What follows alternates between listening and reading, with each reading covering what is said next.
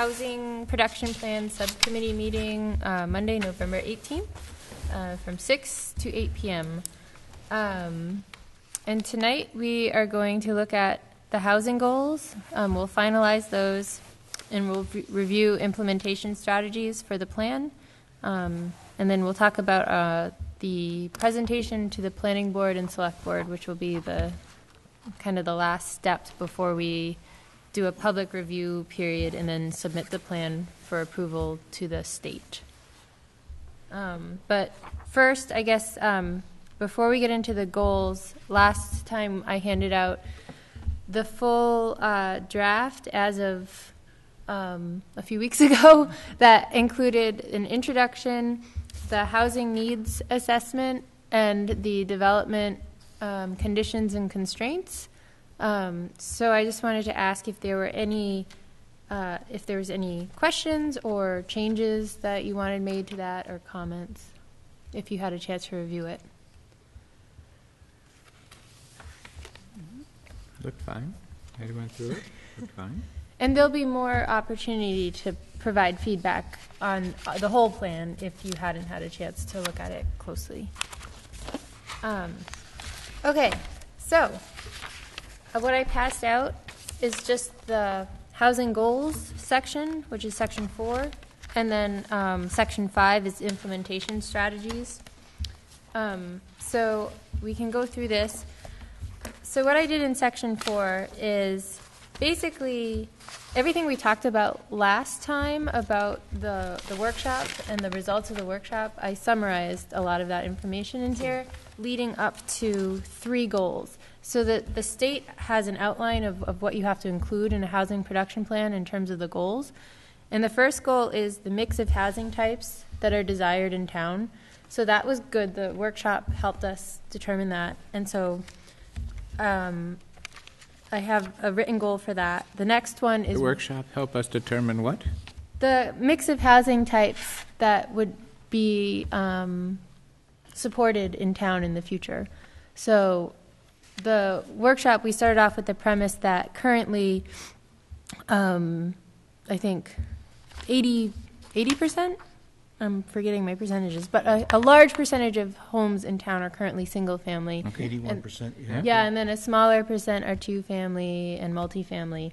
And so moving forward, you know, what do people want to see in town? So that's what that goal is about.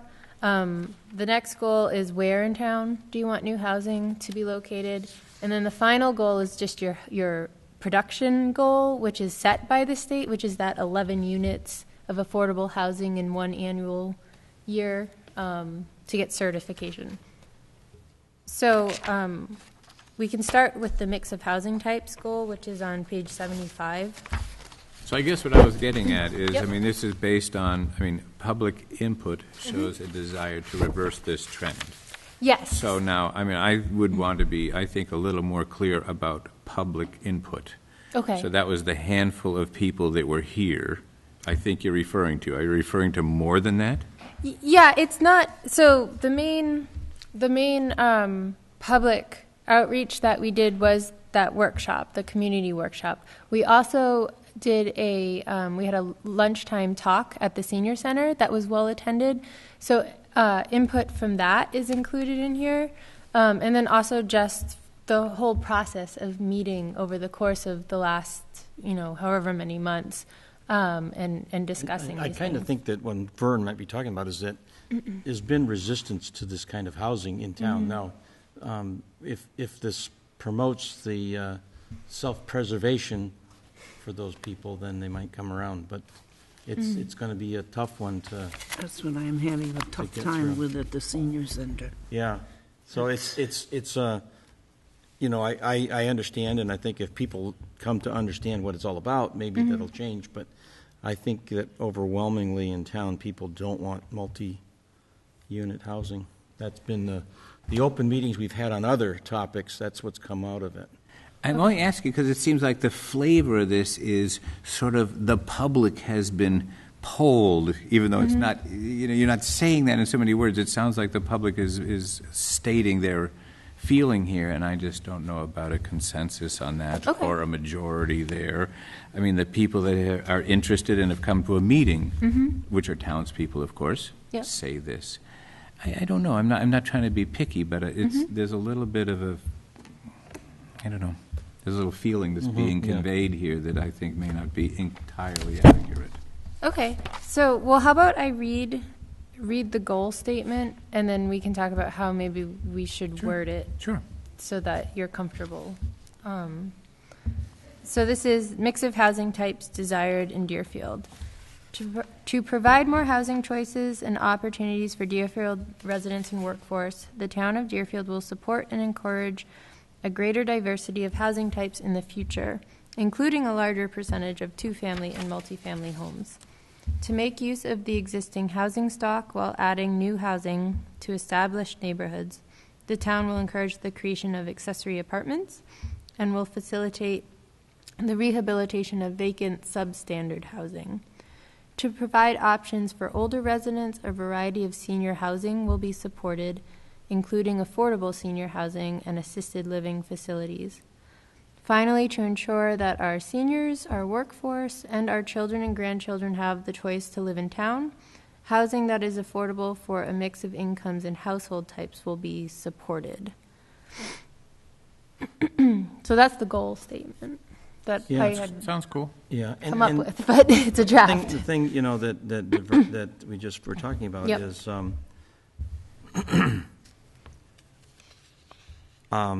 the few people that have taken the time to come and talk to me about it, they look at it as though it's Section 8 housing or something like that. So I don't think that it's been defined well enough to the general public. Okay. And then when this actually comes up, will it be voted on by somebody other than the planning board or Not whatever? the plan itself has to be endorsed by the planning board and the board of selectmen. Okay. So that, but a lot of the implementation strategies will need broader support. Well, you know, especially things like zoning changes or things that have to come to town meeting. So yeah, that's So eventually definitely it'll go gonna to town need- meeting? Yeah, Okay. some of it, some of the implementation. It's going to take a lot of work, I think, to make it, to make it easy to get it through, wouldn't you Okay. say? I don't think this is going to be something that's going to, go through without question. I don't really know the ropes here. I don't know how it gets molded into a form. I mean, who takes the ball from there? I mean, obviously, you've done a ton of work putting this together and, some town input here. But, I mean, this is a lot of your efforts. How does it happen from here? Well, that's part of what we have to talk about tonight Oh, is, cool. because it's your plan. It's, the planning board took the lead on the project, but it's a town document moving forward. And so part of the implementation strategies are to figure out how to build local capacity to keep some of this momentum moving and to do some of that outreach. It sounds like something that should be included, which I don't think I've included in the implementation strategies that we'll talk about, is a lot more outreach to the community to Well, there's going to be a provide lot more of- information on I think that on the it. first hurdle that we're going to have is the zoning. Okay. I think that's going to be the first hurdle that we'll have to go over is that. If the zoning gets put in place, that'll be one of the biggest hurdles. I think you're right, that I think that, we've been working on this plan together as a small subset, and we're staff support to this. We don't live in town, so, we can only help guide the process. The real, where the rubber hits the road is where this plan goes out, and then once the plan is adopted, it only becomes a protective document for the town in terms of being able to have some influence if there's a 40B permit that comes your way, one of the, comprehensive permits. And that's I think the idea is that Deerfield, what we're making here is the argument that this is a very attractive place for people who want to move. That it's in a good location, it's got a lovely small town feel. You had that whole complete streets process in the spring where, people just spoke about what a great little village South Deerfield could be. So it feels like when the market comes back that you guys are going to be ripe for a lot of development activity. Now, when that comes your way, since you are substantially below the 10% that the state would look at, somebody could come and look to do affordable housing development as part of a development. And if you haven't done any work in terms of taking a leadership role in creating some affordable housing, then you're going to be subject to whatever 40B rolls out. And I know that that's a very controversial planning process, permitting process. And the idea is to give you guys the opportunity to nip it in the bud or direct how your housing development's going to happen, so you can gear it, guide it in a way that feels more comfortable and more in line with what you want to see happen in Deerfield. But it is going to require, this plan means nothing unless you start to implement it. Yeah, so the choice is more to just, be proactive and try to take control over it versus just, waiting for something like that to happen where a 40B comes in and you don't have anything to, say, hey, this is what we've done all this work, this is what we'd like to see. And again, the production goal of 11 units over a course of a year, if that were to be accomplished, then you'd actually have legal, certification for 1 year, and where you would have complete control to say, no to a comprehensive permit. Well, I just quickly reviewed what was sent out and what we've done, and my feeling was that and I don't know what the rest of the planning board's going to say, but for me, pick off a little piece of this and do the zoning, and maybe try to get our 11 units and maybe more, but get the minimum this year, and then move forward with some more. We've got the global plan here in front of us, but now we need to kind of pick off pieces at a time, and maybe that picking off pieces and going slowly will lead to the public seeing it more. You know what I mean? Yeah, and I think that's true, that if you pick off a piece and you pick off, say, the zoning first, that... Not just, I'm talking to the zoning as the big piece and a little piece of the zoning, because in my opinion here, we went through a whole year just rezoning the center of town here. And I can't see doing the whole town and trying to change all of the zoning for everything. We might be able to, but I don't know. Well, and a little piece of, can you talk? Yeah, absolutely. And a little piece of the zoning isn't necessarily a geographical piece, because there's strong support for accessory apartments in single-family homes, and that would be throughout the town. Yep. And Well, this is why I'm that saying- change would quickly yield the 11. It could. It could. Potentially. But the thing is, I think we've got to take and look at it and set up pieces so that when we go along, we either do accessory, change our mother-in-law apartments. I forget, you probably know better. But that's an example. Change that. Yeah. Change that first. Yeah. But then, Okay. but you also need to have some kind of target to say that how would we get the 11 units if you're going to do it, right? Yeah. So whatever we do, it needs to have a goal of having the possibility of getting those 11 units, I would think. Right, and it could be a combination of things happening too that could get you there. But I think that's a good point of maybe when we go through the strategies, we can kind of identify which ones might be something that could go ahead in the next few years as, more realistic. And then some of the others could be like, longer term. So that would be good to identify as we go through. Don't mind us, we're just taking off on tangents. No, it's good. And I already have some. Well, you want this to become a living document. Yeah. And if there's not a sustained conversation that continues after this plan has been approved, That's my concern. then We're spinning our wheels. and you're right that the town has to feel like they're somewhat invested in this document, participated in the creation of it, and are willing to pick it up and to move it forward after the plan has been adopted, Right. or if it chooses not to adopt it, then to be aware of the challenges that the town might face in light of not having that housing plan in place. Exactly. And the planning board's going to come up against it financially here, because we're only halfway through the year, and we've already spent our whole budget plus from the FRCOG for, Technical for assistance. technical assistance, and Yeah. so we don't know where the money's going to come from to do the next section. Well, there's the next We'll round talk of DLTA. about it in December. What's that? There's the next round of DLTA, which will be. Well, no, I'm thinking, I'm, Yeah. yeah, okay, all right. And that's another thing too, actually, that I don't think, I include a little bit about funding sources for some of these, for some of the, okay. Have fun. The hill. Yeah, just go up the hill.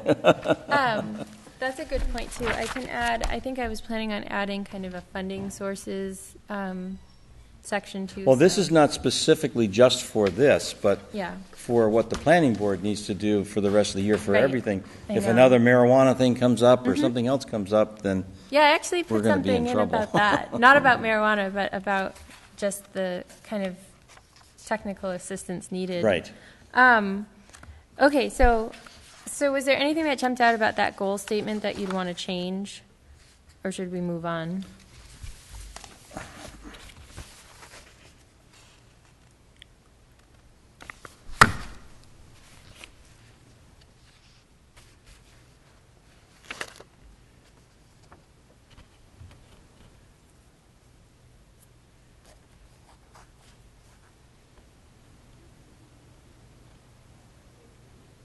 Well, it is general enough to cover a lot of stuff, that's for sure. Yeah, I think it's fine. Okay. And again, if you want to look at this more closely after and get, email me your comments. No problem there. Okay, so the next goal has to do with areas to target housing development, both market rate and affordable. And so from the workshop and also from the discussion at the senior center, the Oxford site was identified as a pretty obvious one. The South Deerfield Village in general, which basically encompasses the current CVRD district and the smaller commercial districts within it.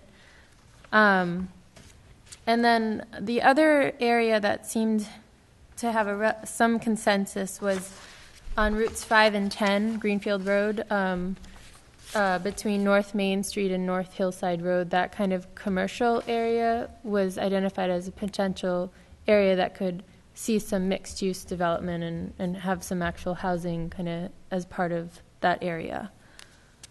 So those were the main areas to target housing. And then I also wrote up, for some of those other areas of town, the types of housing that would be desired there if and when housing happens there.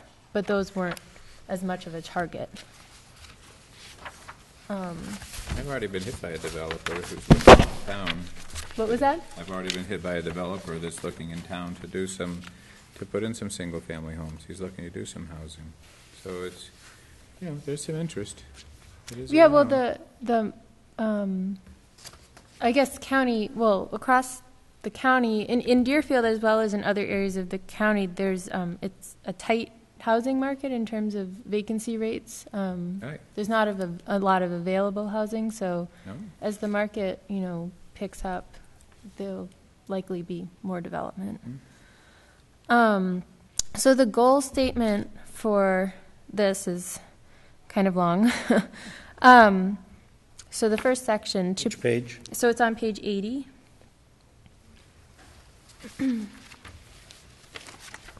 So this is areas to target new housing development in Deerfield.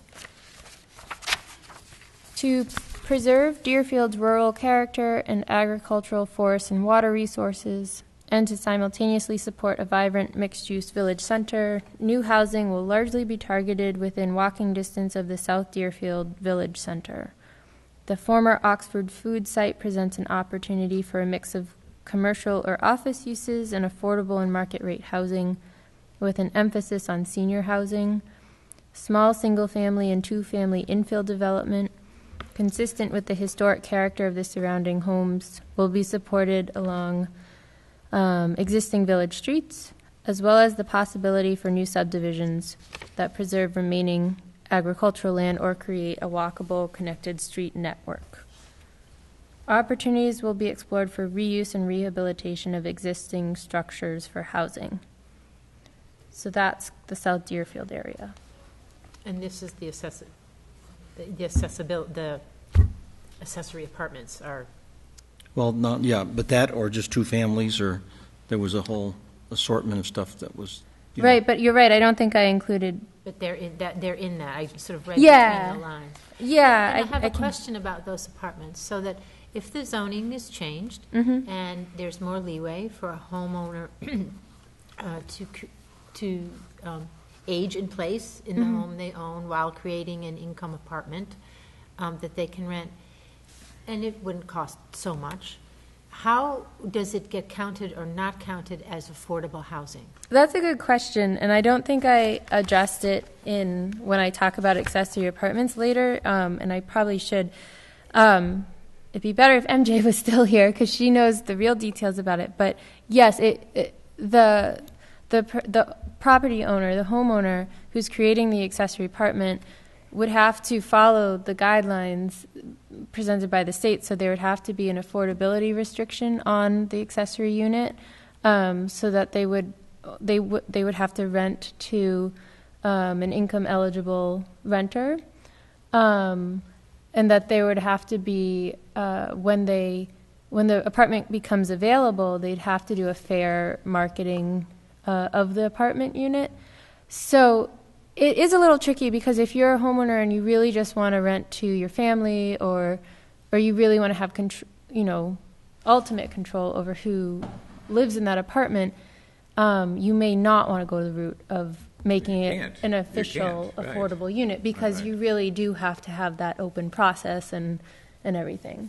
Well, the other thing that still, it's been hazy right from the beginning for me, is do these apartments and new things that are created follow the zoning and, I mean, the bylaws and the stuff of the area that we have now, the building codes? Or are there additional codes that they assume you're going to do, such as put solar panels up or do other things like that? Because most of the examples you've shown us have been ones where they tried to do solar or something in addition to the building. Yeah, that was just the preference of the developer or whoever was doing the project. For like RDI and so on? Yeah, okay. yeah. But there's no extra stipulations on the building codes other than what the town follows already. Is that correct? Well, no, it's not completely legal right now to do that. Right, because of the zoning, Because of but the zoning. we're talking about That's changing Oh, no, the the zoning. zoning is okay. Oh, okay. But in other words, are there Building codes- the building- building you codes have that to we have follow- to follow in addition to what the town does? Not in addition, they do, actually though, they do, I can't remember if accessory apartments have any stipulations in terms of it being an affordable unit. They do have square footage requirements for some of the, To be square footage. yeah, so the unit, I think it might be like 700 or 800 square feet minimum that the state would require for that unit to qualify, as would- well, as long as it meets all the other requirements too. So there are some things like that, but it's not, and it's not going, like, it's not being more restrictive than the building code. Not outside really. the envelope either. It's not solar panels or anything like that. No, it wouldn't require anything like that. Okay. But it, Well, and the other thing too is that how does it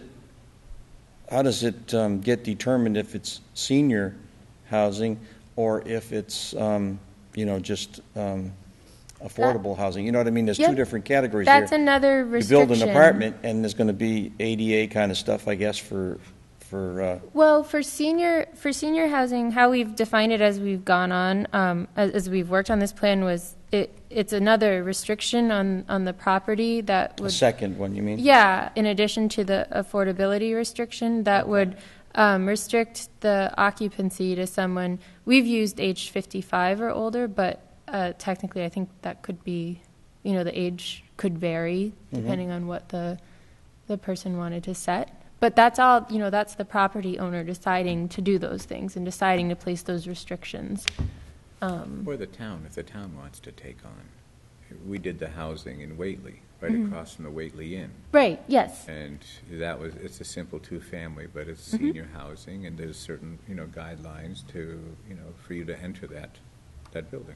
Right. But I guess I was thinking in terms of accessory apartments, it's likely a private homeowner. But right, that's the other option is for town-owned property, the town can decide to include affordable units if they're, developing something. I know that we had a public hearing about the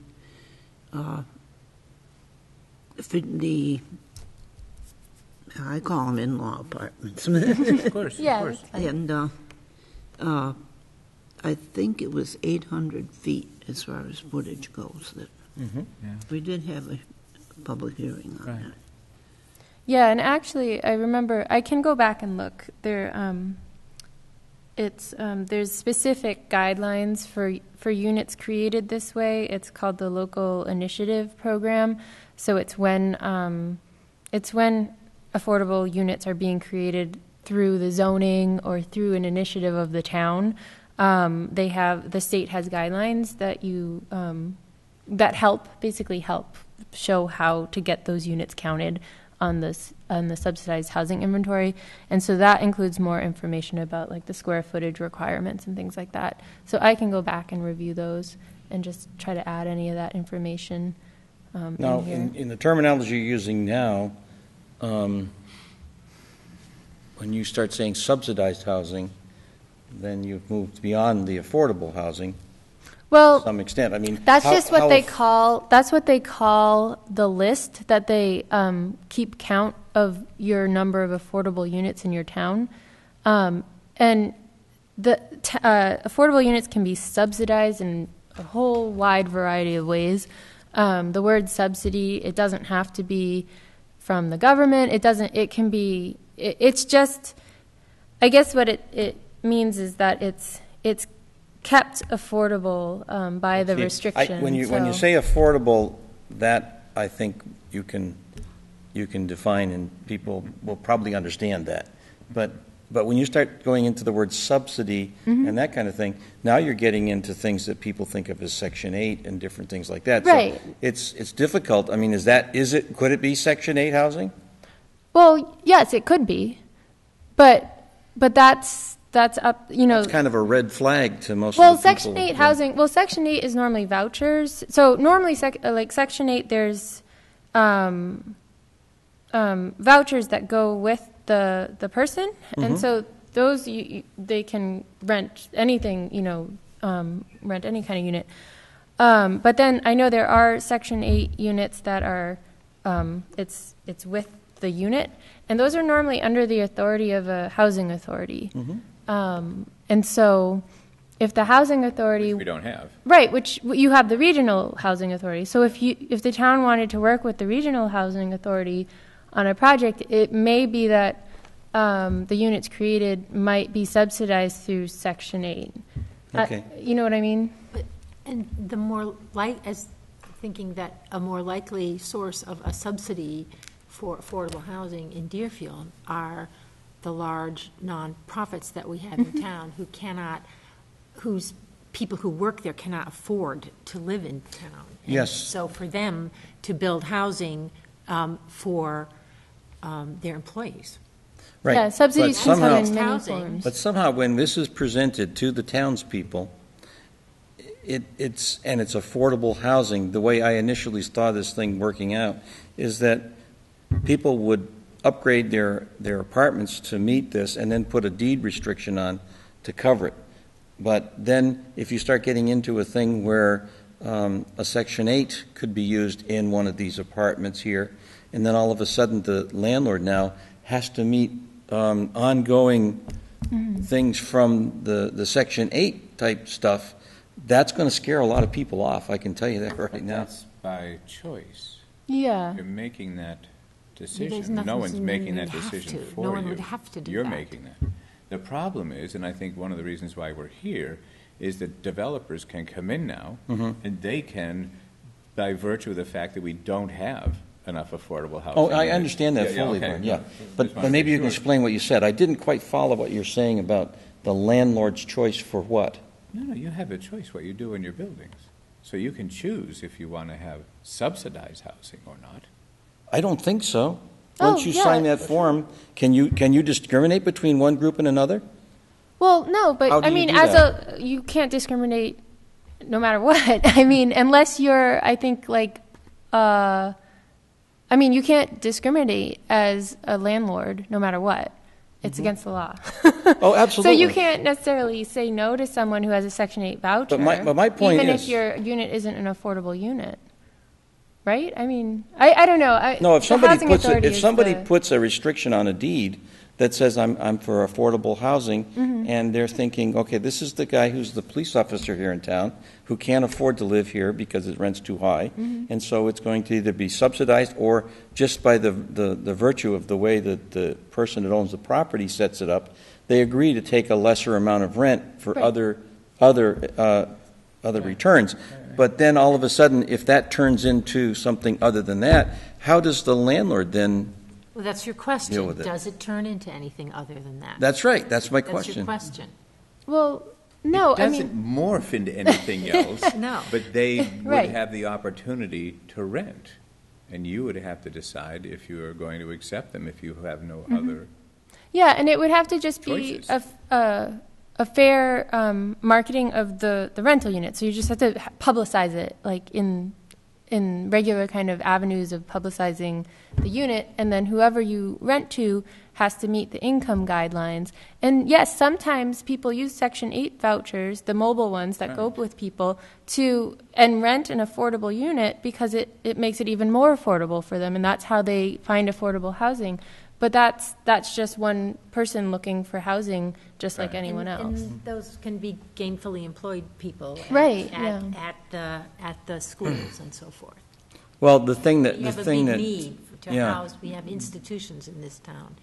See, I'm coming at it from a different standpoint than a lot of you are, that we're, as the planning board, are going to end up having to try to sell this to the public. Right. And when you hear their objections, you got to say, now, wait a minute, are we telling them the right thing? Are we giving them the pros and cons and the worst case scenarios, or are we misinforming them?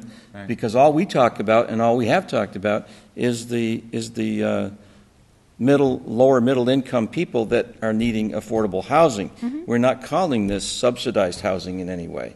So we need to make sure that we define it correctly and that we let people know that this is called affordable housing, but it could just as easily be low income housing, apparently. It's different. I understand what you're saying. But how do you define it? That's the thing, I Vern. think you define it. If you're bringing in a housing subdivision, and you have to, by law, make 10% of your housing affordable, now, then you can also set up subsidized housing. I think. I mean, Well, I get your question is the good. whole- I the understand whole where you're going, and words- I actually am not 100% And you clear. look to FERCog to guide you. What the news tonight is that he's asking for that to be extremely clear for Right. him to Yeah. take back I to the think it's a good planning board. question. Oh, yeah, because that's So going to that- cut. so And we're that's- going to be we dis- can and we're- move on. We will Yeah. discuss it. Yeah. But I'm just trying to And find. I think you're right though. The word subsidy, it's kind of loaded, and what would be helpful is just to get across the idea that, in general, affordable units may need to be subsidized in some way because you're losing some amount of revenue. So if you're a developer and you're developing. That's a key. So Revenue it is could where the be money comes anything. from. It could be That's bake the key. sales. It could be the way to raise the extra money you need to develop That's it. those units. The subsidy could be so many different things. If you're It could be getting a density tax bonus. write-offs from the state, then you have to provide subsidized housing or affordable housing. If you are paying market rate, if you're paying taxes, you're free to do what you want. But this tax situation, if you're looking for a write-off, that pushes you into a different arena. That's what's going on. And it's all voluntary. Well, that's okay, and I understand that, but for some reason, this is called affordable housing, not subsidized housing. And that's a big distinction that I'm hearing from people that are there. I'd So we love to just know need more. to. I'd love to know more, too. I will don't make know. sure We've got to somehow define what we're doing Right. here, and either call it low-income subsidized housing potentially, or not. And if we're going to call it that, then it's going to be a hard sell. So that's all I'm saying, is that, Okay, so we can't, as the planning board, go out and tell everybody it's a rosy thing and that's all this, and then all of a sudden somebody does it and says, wait a minute, I didn't know I was going to be subject to Section 8 and having them coming and looking over my shoulder 24/7, 365. And that's what Section 8 does. So, Okay. you know, it's, and I do understand that the Section 8 goes with the tenant, not with the property, so it may not have to be Section 8, but if signing on to affordable housing means that you're then going to be also signing on to low-income housing that's not within what we're being told now, they need to know that up front. Okay. Okay, that's all I'm saying. I will figure out a way to present what we're talking about. Okay. And what it could be and what it, Yeah. whatever. And yeah, and I have good information on where subsidies can come from, and you can see what. Yeah. It's subsidy with a big S and subsidy with a little s. Almost, Okay, so. well, I'm just saying you got to, Yeah. it's knowing what people are going to start coming up with at an open meeting and saying to us at the planning No, board. it's important to be really clear. Yeah, you have Yeah. to I be. agree. You gotta They have have to be. all your eggs in one basket. Indeed.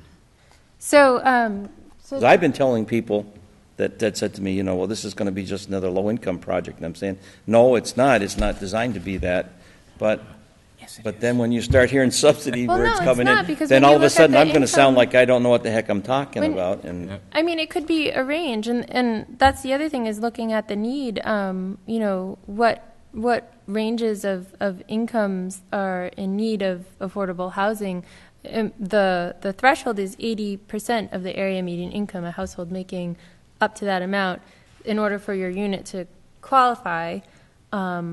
But you could go lower too, and we documented in the plan that there is a need for some homes that would be below that level, especially for seniors and for young people who are just starting out in work. You know, so it's low to moderate income, and it can vary with each project, depending on what the developer or what the property owner wants to do.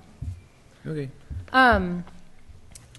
So the second paragraph of targeting new housing development is targeted mixed-use development on routes 5 and 10 through infill and adaptive reuse of existing structures will provide new housing opportunities while avoiding commercial strip development along the route.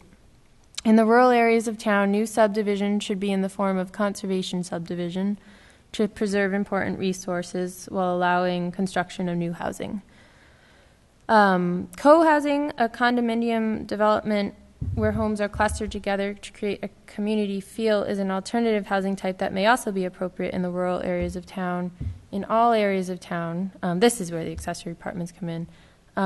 Accessory apartments will be supported and encouraged, particularly as a way for senior householders to remain in their homes. Does that encompass Cool. everything? fine. Okay. So then on page 81, that's the housing production goal. This section starts off with an explanation of how that goal is arrived at by the state, and basically your goal is based on the total amount of housing units in town. So I'll just read it. For Deerfield to receive a 1-year certification of compliance with its housing production plan, 11 affordable housing units must be created in town within 1 calendar year. To receive a 2-year certification, 22 units of affordable housing units must be created in town within 1 calendar year. Deerfield will strive to meet these goals through the strategies outlined in this housing production plan. 22 units in 1 year? Yeah, so how this works is the 11 unit number, that's 0.5% of your current total housing unit count. So if 11 affordable units were created within 1 calendar year, so that I believe, actually I have to check if that means starting January to December, if it could start, I think it's at any time. Yeah. Then you would be certified compliant, and starting roughly when that 11th unit is, considered affordable, you would have a 1-year period of certification where if a developer proposed a 40B development and the town didn't like it, you could say no and you would be covered. And then if 22 units were to be created within 1 calendar year, you would get a 2-year certification. I mean, you're just good for the second year. So you're good for Yeah, 2 okay. years out instead of 1 year out. Okay, so a big question we don't know is whether or not these accessory apartments, in-law apartments, are available or are considered as affordable, right? Well, so the Just to go back a paragraph. oh, well, I don't believe I don't know how many accessory apartments are in town currently, but No, I'm saying in the future now. Oh, We're yes. looking, I mean, are we going to look into the possibility of considering these accessory apartments as affordable, and we can count them off our 11? if the property owner who's creating the accessory apartment decides to make them affordable under the requirements of the state, then yes, they could be counted. So that's something that But I know I have to provide more the frustrating thing information about it, Bern, is that anybody who has an apartment that's affordable now, it can't be counted. They Well, don't that's not true. Let's. have to go through some rigorous thing, and It's not I've not been able to get necessarily it. that rigorous. I know I haven't given you all the information on it, but if we go through the implementation strategies, it does include some strategies for turning existing units into affordable units. Oh, okay, So we good. can go through that. Okay. So Go ahead. the first, yes. Are we going to go through that now? Because Yeah. Okay, because then I have a question about, just to flag it, about, say, an aging couple, an aging family that are house rich but cash poor. Is there a way that they could be the people in the small apartment, that they become the Yes. people who yes. live in the accessory apartment and get market rate for the bigger part of the big old house? Yeah, I believe so. If they're income qualified for the affordable unit, which in this case is the accessory unit, that probably would work. And that's sort of separate from the fact that they own a house. So that one But one physical building with 2 units, one can be market rate and one can be Yes. affordable? Oh, That's right. absolutely. Okay, that's good, And yeah. the homeowner can move, That the elderly cash person- poor Exactly. homeowner Yeah, can move that- into the small one Yeah, Right. okay, good. Nice. and derive The income. one thing I have to but check then up- she'd have too much income. Yeah, Or the whatever. one that's true. That's true. That's one caveat. And the We'll other follow thing that. is I would have to check on whether or not there's an asset Yeah. threshold. Sometimes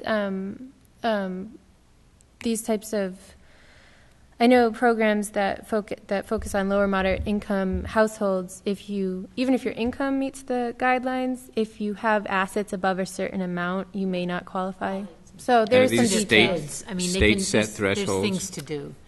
Well, I Or don't they- know. I'm not arrange sure. I just know from individual programs that I've been aware of, like home rehabilitation programs and things like that. To qualify, your income has to be below a Oh, certain no, it amount. makes sense. Then, I understand. I'm you know, just you can't wondering have if assets it's over a $75,000, county set basically. number, which might I'm not make sense. sure. I mean, if you're going to compare Western Mass with a Boston suburb, I Oh, mean, no, these no, no, things could be that's- very different. So a statewide thing would be, a threshold That's would true. be With sort the of asset- not very fair. Yeah, with the asset threshold, that probably is just across the board. The income guidelines are Regional, Yes. yeah. But I'll check into that. Excuse me, can I just ask what you were saying, when you went and had a meeting at the senior center on this topic? What were you hearing back from the people at the senior center? I don't get much feedback at all. It seems Well, like they don't care. No, I was there, and there was about 30 people at that meeting. No, but I mean on sorry. myself. Oh, for yourself, yeah. Well, there was about 30 Come people to at the me at all. meeting, and I think I heard 4 people speak. And 2 of them, I think, were leaning towards having senior housing somewhere that was designed for them to move out of their existing home into a senior housing thing. Then the two others wanted to do this accessory apartment and to have that. And exactly what you're saying is what the other 2 people spoke to. So out of 30 Probably people, both. 4 people spoke. Yeah.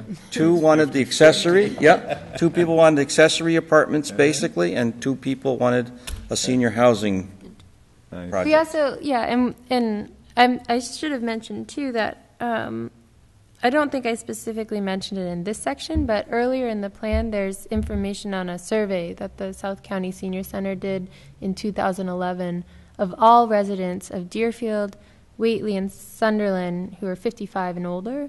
And so some of that information, too, was very helpful in terms of the senior housing. A lot of seniors definitely seems like they want to stay in their home as long as possible, which, is understandable.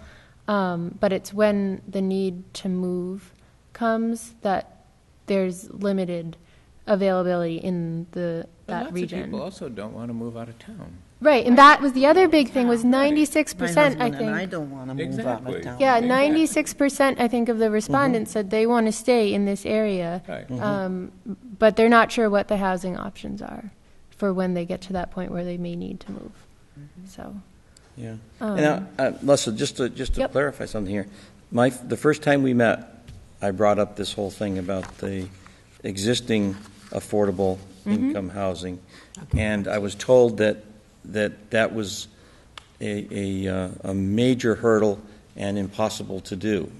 no, it's not impossible. Not impossible. It's not. But next to impossible. And we No, never really got the guidelines of how somebody could do this. We still don't have any of that information, which is Well, I have some of it here. Okay, Some of it's all right. written into the implementation strategies, and then I can make sure I bring with me next time the guidelines, which is the local initiative program. Now, This next was the time, last meeting. but next time Well, will be at the planning I board can make meeting. sure I have that information for the Okay. planning board. All right, okay. Don't catch that.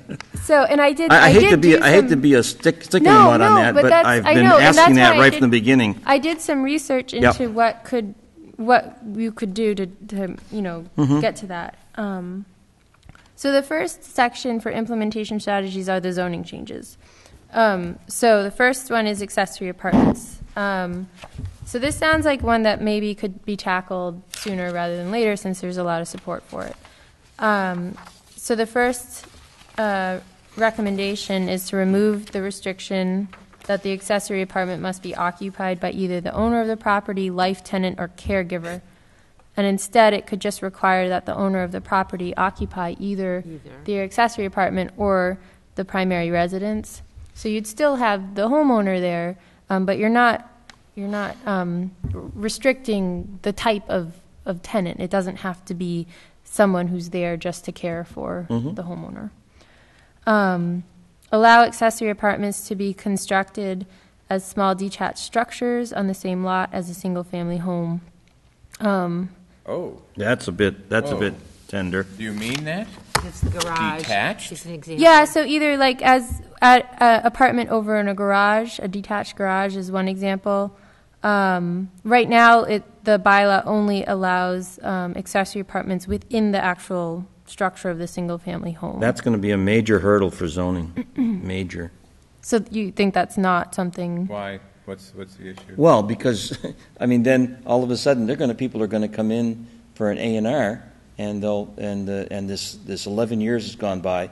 This accessory apartment has now gone out of the deed restriction, and people are going to come in and they'll want to have the lot split and houses. You know what I mean? And I think that just begs for problems down the road. I'm not sure how that. There's a Well, time for instance, limit? There's a time limit? There's 11 years on a rehab, and how many years? 20? Oh, for the affordability restriction? Yes. It's the minimum requirements are 15 years for a rehabilitated unit and 30 years for a new unit. Okay, that's Okay, different. I 30 thought. years. Okay, so 30 years for a new unit. But you new, can't, I mean, you 15 can't, for rehab. you can set, you can set guidelines in terms of it being in a separate structure. You can set guidelines on kind of the size, the square footage, how Right, much space But it here's takes what up on the happens, lot. Alyssa, for instance, there's been people that have built a second house on their lot, and then all of a sudden, they're going to sell it. They want to subdivide the property. Then they come in, and then you have to give them a special permit or whatever, or say, no, you can't separate the properties. That And was so, also a risk they took at the time of construction. right, but. Right, come on. Oh, now. yeah, I mean, no. Let's be realistic about this. I've also built houses that have a second house on the lot, and I've had to do a deed restriction that says this will never be subdivided. You understand what you're doing, and this is the way it is. Okay. It's in the All right. deed. And also, you'd have to have enough Yeah, no, lot I area. don't disagree with you, but I've seen the problems come up in the planning board for A&Rs when people come in with them. understand. And there's one guy that got it here not too long ago, and I forget the guy's name, but he had frontage problems. He had all kinds of stuff, but it had been going on for 20-some years, so he felt like he had some special stuff, and for some reason those things tend to get really sticky. And did he win? I think he did eventually get it. Yeah. Well, I'll check at the office with That settled people that, who then. are more knowledgeable than I am about the nitty-gritty of Yeah. of how that could work, and find out if there's a way to, have it in your bylaw to make sure that Yeah, doesn't happen. and I mean, if you're going to Not have, sure. if you're going to have an attached garage with an apartment, or you're going to have a house that's split up to make 2 apartments, I think that could be done without a lot of problems. Right. I just see the separate, the detached. detached. I was surprised to see the As a, detached. yeah, thing I myself. see that as Okay. I see that as a problem that you don't need to develop if we can get away without it. Okay, well, I'll check into that, and we can take it out if it seems like it's going to be too much of an issue. No, Yeah. it's tricky with sanitary systems. Allow accessory apartments by right rather than by special permit. The bylaw could stipulate design and parking requirements that would need to be met, but this would, take away that special permit process to make it a little bit Well, see, more straightforward. typically, and again, this is something that I've just seen throughout the planning board stuff, is that people in residential stuff can do just about anything they want to their house without having special permits. If it's so that's not been the case in Deerfield. In other words, Vern, you can tell us more. There were some people that added that almost doubled the size of their house. And the neighbors complained, and there was nothing that could be done because it was a residential project, You bet. and they can just do it. They confined to all the zoning, the setbacks, and everything. Yeah, Right. yeah. So the residential, But that's different than accessory apartment. They were building a one-family. right? Well, and again, the bylaw would, the zoning can still stipulate certain things that would need to be met, and if they're not meeting them, then they would have to get, they'd have to go through a special permit process to get. Yeah, I'm unfamiliar with that, Vern. You're saying that if somebody has a second apartment, then all of a sudden it becomes more of a commercial type thing than residential? Well, it's more difficult with the zoning in the Yeah. building, right. But the party that you're referring to is just single-family home. Yeah, oh, yeah, no, that was just a single-family home, but, that's interesting. I'm just thinking of potential pitfalls that if we can say, okay, take a house, split it in half, and do it, and, Dick does a lot more of the zoning. I mean, I don't really dabble in the zoning, so Yeah. he'll know that stuff. Well, really again, much the better. current bylaw, I don't go into all the details here, but the current bylaw already stipulates like the size that the apartment can be. It can't be more than, I think, 25% of the current, size of the house or something like that. There's certain guidelines that you can still include that would need to be followed to kind of avoid situations that you wouldn't want to see. okay. And then the other recommendation was to allow accessory apartments in the C2 district. And this is mainly because there's a large part of the C2 district in northeast Deerfield where the rail yard is, but it also encompasses River Road and areas with single-family homes. And so the idea was to allow those people in those districts to also have the option of accessory apartments. Currently, they don't have that option at Upper all. River Road. Oh, yeah, I know, up by Yeah. the The McClellan upper Farm, part. McClellan Farm, up Above in that it, area. yeah. Yep. Yeah. So, and then I will do research into how to make accessory apartments affordable, and I can add some more information about that, because that's missing. The next one is two-family homes. The recommendation is to allow two-family homes by right in the residential agricultural district. Consistent with the results of the community workshop, this change would allow for greater diversity of housing types in town. Currently, I believe they're allowed by special permit. Well, and they also have to meet frontage and lot size to make them two-family. Right, and in the RA district, that makes more sense because generally they're not on sewered properties. The RA districts have their own sewers. I don't think there's anybody Right, in it's RA septic. that doesn't. It's They have septic. their own septic. Right, so that's one reason to have a larger minimum lot size for a two-family versus a single-family, because normally the septic system. I has to think be bigger. overall, I think CVRD and RA have different size requirements, but anytime it's more than one unit, the lot size requirement Right. goes up and the frontage changes. Yeah, and that's actually the next bullet on 83 addresses that in the CVRD, which the recommendation is just to make the lot size for single-family and two-family homes the same, so that you're not requiring a larger lot size and frontage for two-family homes. So you're saying that's not the case now, huh? What's not the case? This right here. The CVRD? Right. Yeah, that was what the people complained about in that last zoning change, was the fact that they didn't, nobody on North Main Street wanted to have two-family houses put in anywhere. And I think the frontage in a CVRD is 100 feet. And if you have a two-family, it's 125 feet of frontage, and then the lot size changes a little bit. So there's a little bit of stuff there with that. Yeah, I forget the exact lot sizes, but yeah, the lot size goes up. Well, it's half an acre in CVRD, and Oh, it's it's less 100, than that. it's 100 square feet. Oh, the for two-family? No, for a single family. No, for single-family, it's about In CVRD? yeah, it's oh, I have it with me.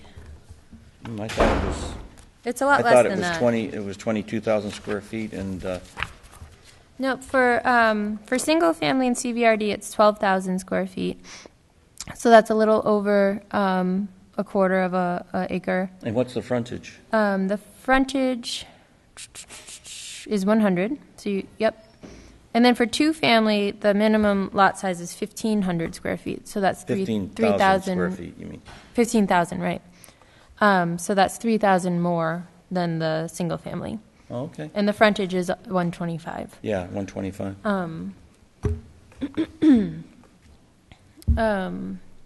Okay, so you think that may meet with some resistance? Well, it has already, see, we just changed all the zoning on North Main Street from RA and industrial to CVRD with a couple of exceptions. Okay. And when we did that, all the public discussion was, they were concerned about people having two-family housing started there, Okay, and that was a big, big thing, all right.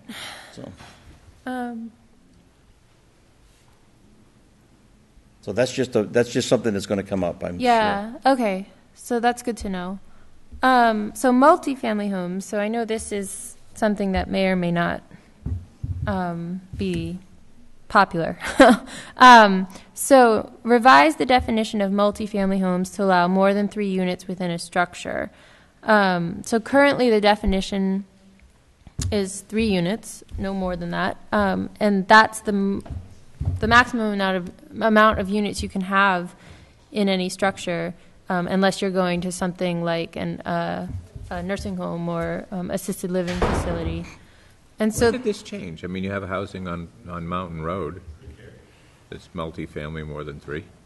Well, there's grandfathered things. Right, As I don't understand, know. and I always thought that 3 apartments was grandfathered as well. I didn't realize that you could split. I thought 2 was the maximum, and that there are existing 3-family ones, but those were grandfathered ones, as far as I knew.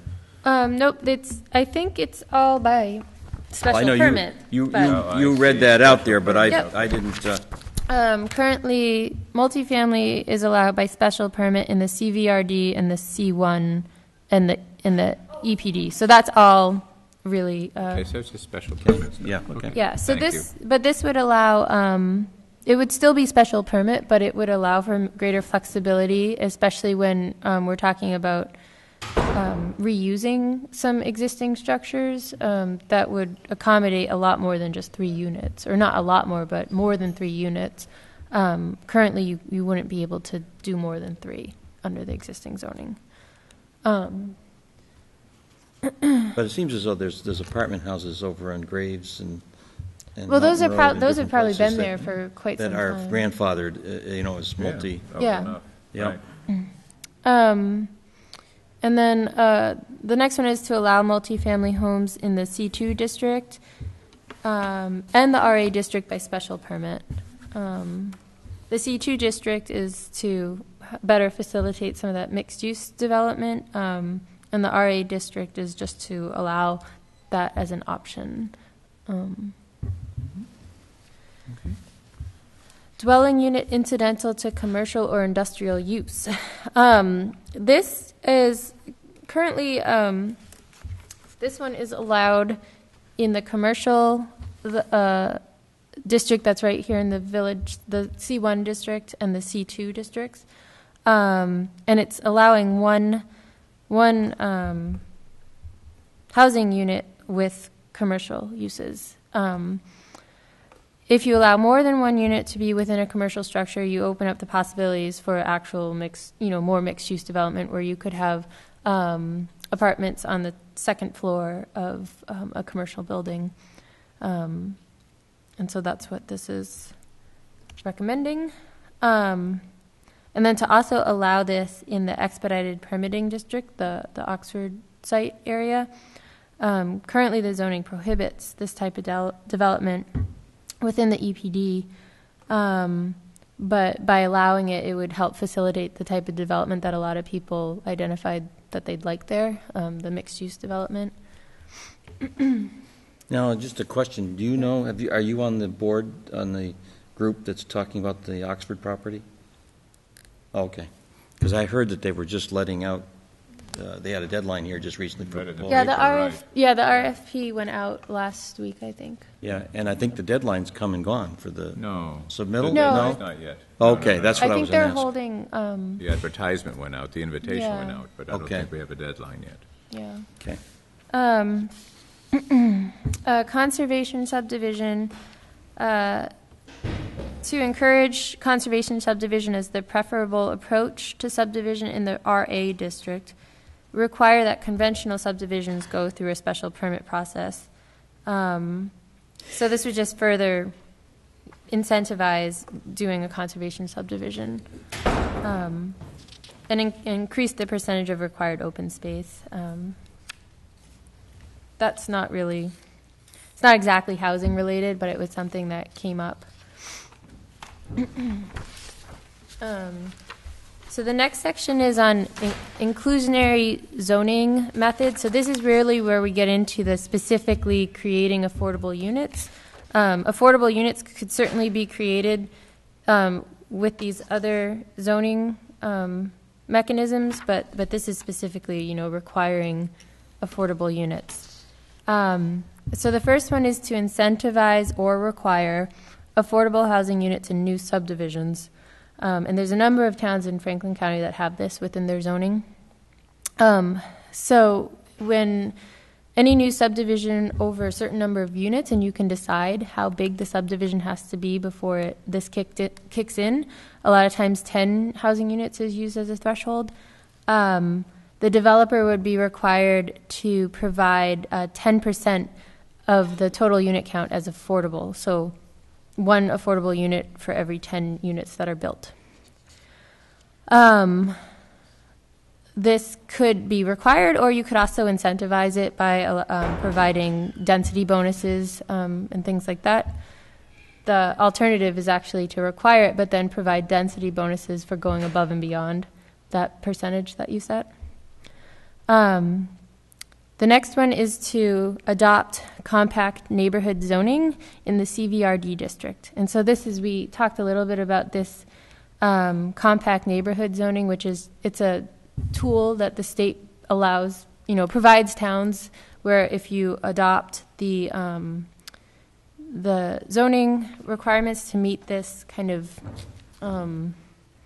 definition of compact neighborhood, then the town would get preference on certain grant programs, and you'd also it would also go well in terms of a negative 40B proposal. You would have, the state would look favorably on it if you have this zoning passed. So for CVRD, you would have to revise the minimum lot size requirements for single-family and two-family homes to be a quarter of an acre, which is roughly 10,890 square feet. So that's reducing it a little bit.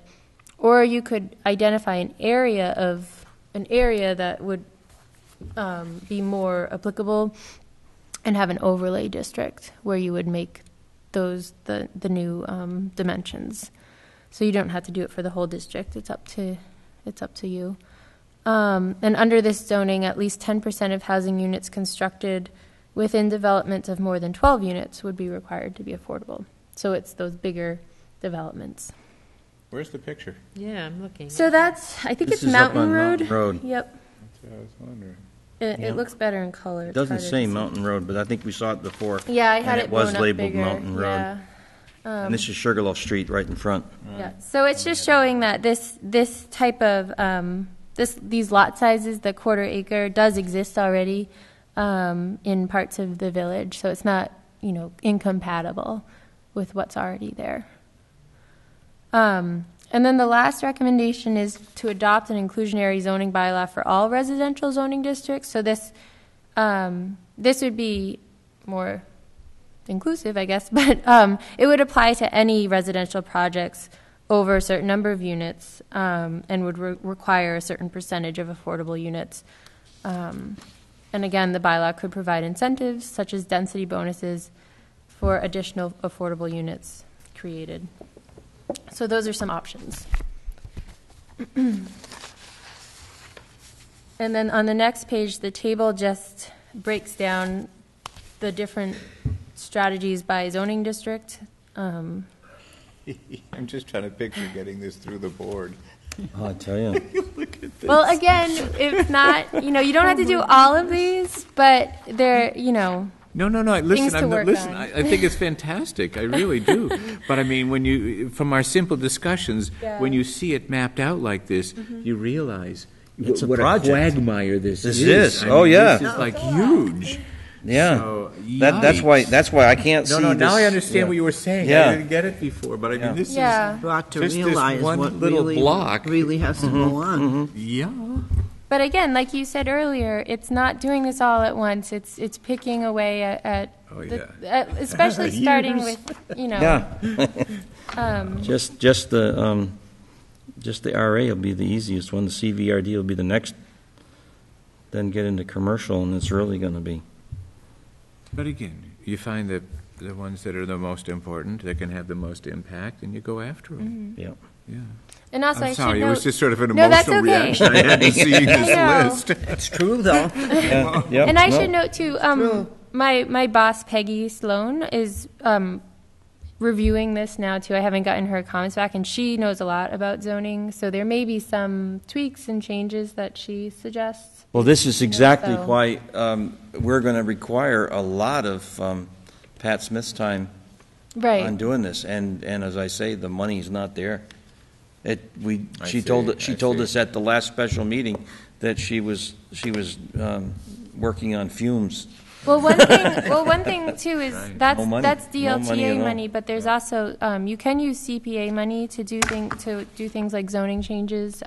So there are other funding And we have sources. loads of CPA money. Yeah, but you have to specify what it's for too, Mm-hmm. and you might be able to do it with that. I agree. Yes. Yeah, but now is the time going into winter, because that money then gets voted on at town meeting Right. in spring, so you have to meet with them through the winter a couple times and get the Well, this is going to be a applications tough one. just This is right, going to but be a somebody real. should do that.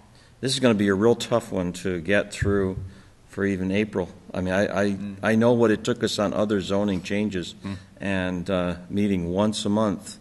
Well, wait a minute. I mean, now in April, Well, we're going to aren't you be. wouldn't you just be applying to the CPA for the money to work it out? You don't have to propose the answer, right? You're just saying that you can't afford to keep Well, I having think. your expertise. I think I'm just stating the problem right now, and there's other people working on the solutions, and it won't be the planning board that do it.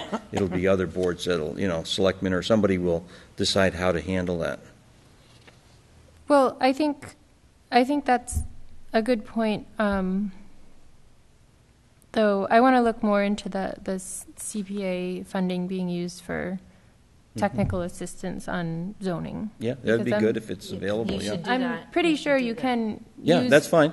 But you see, we went to it annual in- meeting 2 years ago or 3 years ago, and we zoned a part of town, rezoned it, and we got $10,000 for the year. Okay? And then this year, we had 10,000, and then this other thing came up with the different projects as well as the marijuana one, and the money just evaporates. Right. And when you start putting in that kind of time with technical support, that money just goes out the door. Right, well, there Well, need to be technical law some, on that yeah. So I'll look more into that. The next section, is there. Oh, yeah, oh, yeah. the next section is identification of specific sites for affordable housing development.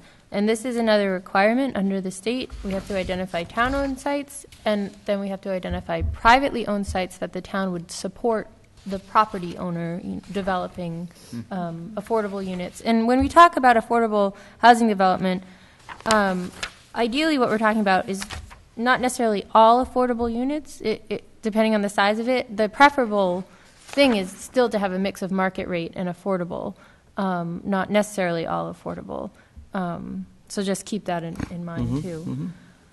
So for town-owned sites, the Oxford site is obviously one of the sites identified, and that just kind of reiterates some of the preferences from the workshop and this planning process.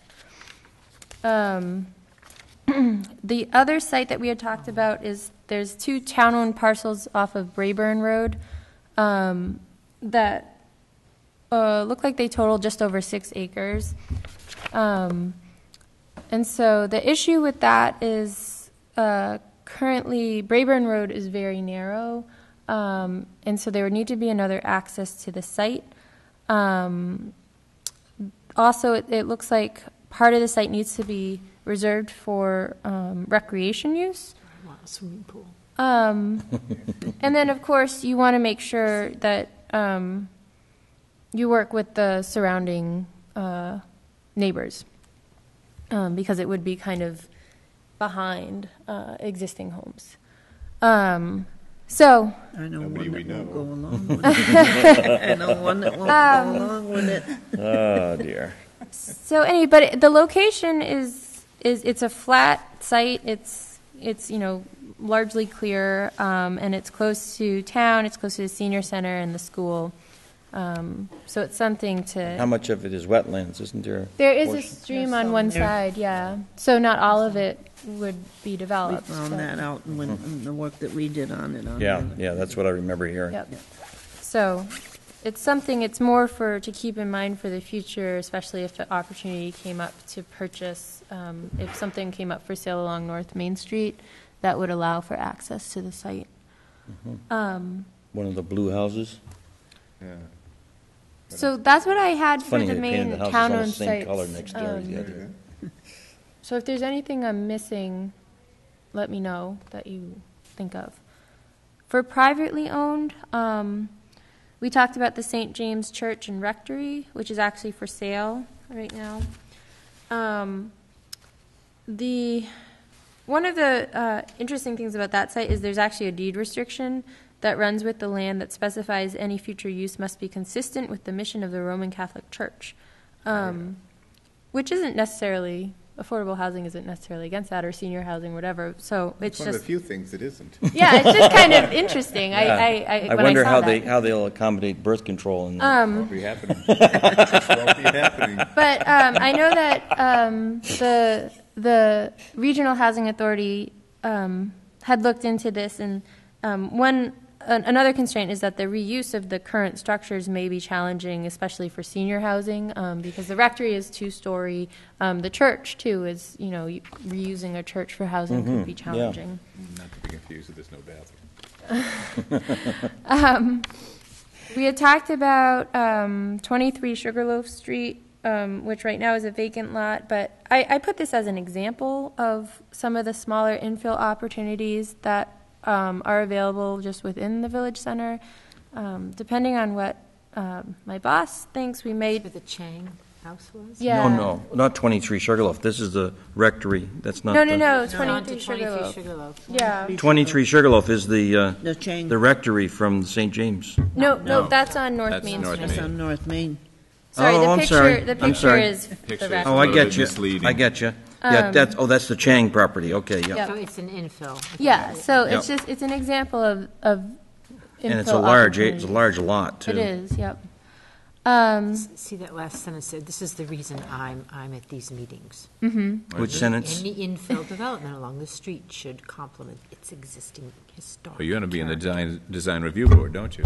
There you go. There you go. My and job. So do you. It's your neighborhood now. That's my neighborhood. Um, Even though 23 is a block away from 26. well, working on that, Isn't that something? Route They number the streets 116 scenic independent byway of each helps other. me with this. So because- this is across the street from Pechorik's, who's 50.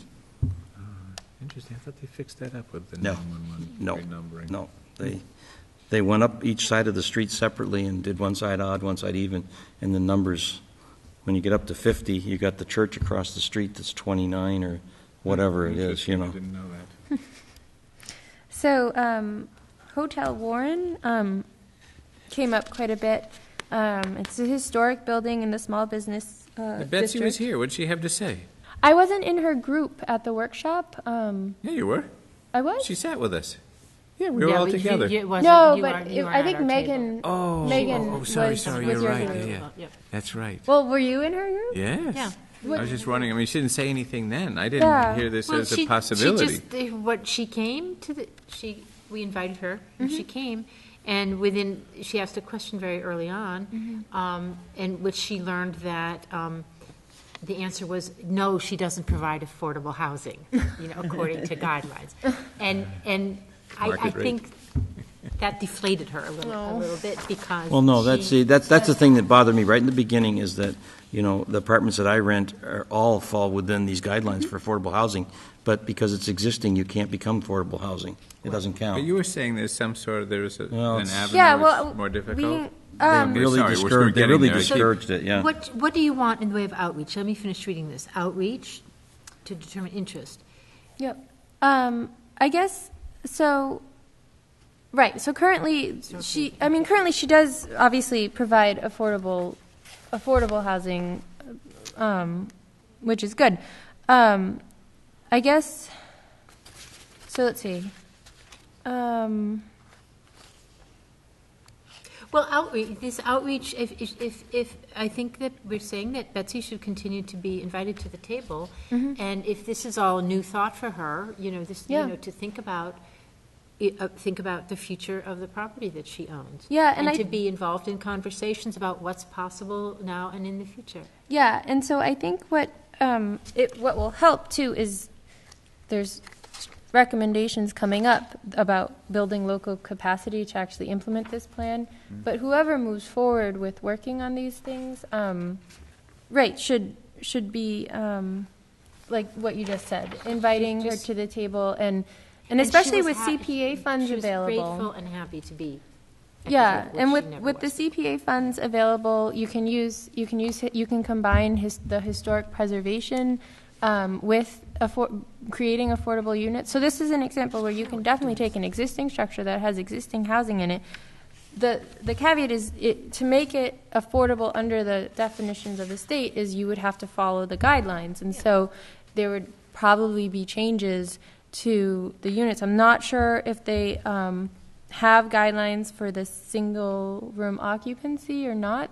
I can look into Town? that. I don't- Well, no, the state in terms of creating affordable units.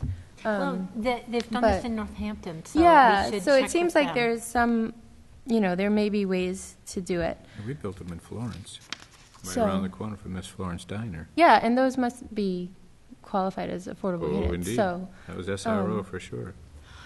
SRO, and recently done under all this with community preservation funds, do you think? It wasn't, let's say, maybe 8-10 years ago? Yeah, Not that before recently, Okay. yeah. All right. but that would just be a great property. I mean, it's just such a beautiful building right in on Could Elm be. Street. Could be so- beautiful. The hotel Well, Warren. that's what, yeah, so. It once And it could, was, you for know, sure. serve multiple purposes of kind of being a very visual project that's like, you know, everyone would see it happening and Terrific, seeing the of building course, of being course. revitalized, so. Well, consider the alternative, which is that it would be raised because it's in such poor condition, which is what happened to all the other historic buildings. It's the last historic building except for the grammar school standing. The rest are gone. So it's a choice. You mean the senior center? The Redmond Yeah. Hall. Redmond That's Hall gone. is That's gone. gone, yeah. Have No, you but the seen- building that's existing is that the senior center building? Yeah, that's Yeah. called, Yeah, the okay, senior all center, right, yeah. which is very threatened. It's Right. extremely threatened, you know, and that could come down. And if Warren, yeah. the hotel comes down. Depends on whether the sign's there's fixed or not. there's really nothing but pictures to look at of what used to be. Oh, sure. And there's Yeah. the beautiful pictures of the general store where Cumberland Farms is. And soon there won't be people who remember these things. And so these are choices, these are decisions and choices to be made now. Sure. We had two members of the Historical Society come to the senior center and show different. Yeah. Did you like that? Yes. That was me. I did that. I did that. I did that. We looked at slides. We just looked at lots of old pictures. Yeah. And yeah, that's enough. All right, 247 Greenfield Road, on routes 5 and 10. That's the one with the little windmill out front? Yep, Oh, yeah. yep, That that used one's to be actually. a roller skating rink. Really? Really? I didn't know So that. The lighthouse. This is the lighthouse. The lighthouse. Yes, yeah, the lighthouse. Well, is Douglas in- Galleries used to be a skating rink, a roller skating rink. Wow.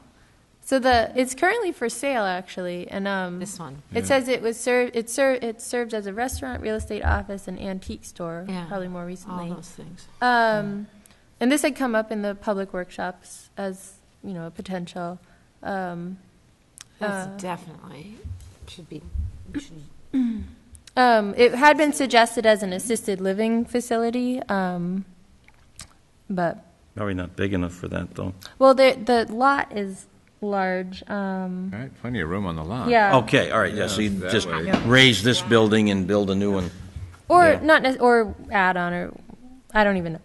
I'm not the expert on it, but Incorporated. one of the issues is it's served only by public water and relies on septic, so that would constrain the amount of space Ground you'd that you be can able use, to space. So those were the privately owned sites. Were there any others that we should include? No, that's very good. I'm Yeah, very it glad. is. I'm very glad that. Who all's going to see this shorter version that we have? Did you bring? No, more this is in copies? addition to This the. is- Well, this Yeah. is, yeah, it's, This is your. but you know, I'm going No, to. this is not synthesized. This is the actual document. Yeah, this is sections 4 and 5. See, there's another package that you don't have there It's that goes in front of it. Right here, this one. This, Yeah. this Right. is not any different than that. No, No, no, it's different. this is 1 addition through to 80, that. this is 80 on. Oh, sorry. So the, That's what's going on. It's the an add plan to. itself will be quite long, 100 but and I some do pages. want to create like an executive summary that would be really easy for someone to right. grab Do you and have more read. copies of this tonight? Did you bring more? Yes, I A few do. more? I'd like to give one to Betsy, for example. Yes. So here's one, and I just have to How staple often the other do you- one. What? Here, I'll staple. Just checking. What's that? No, I'm Staff your usually goes to the historic hotel building. I'm the historic building lady on the street. Walk that's up how and you down. go drinking. I take wondered about photographs. I do not, but I have stepped inside. I will say I have stepped inside. I've spent a lot of hours inside. There you go, there you go. And when I present, when we present this to the planning board and the board of selectmen, it will largely be the kind of goals and implementation just- strategies, and not going over everything else that we've gone over before. Okay, 'Cause great. Good. we get into a lot. So the next section is strategies to build local capacity for affordable and community housing development. Community housing is added there. It could be taken out if it just confuses things more, but that's because if you're using CPA money, you can use it for housing that is affordable for households earning up to 100% of the area median income, and they define that as community housing. And a lot of these strategies that we're talking about could potentially use CPA funds. So we've talked about how, Yes, identify and appoint a housing representative to the CPC. We said that loud and clear.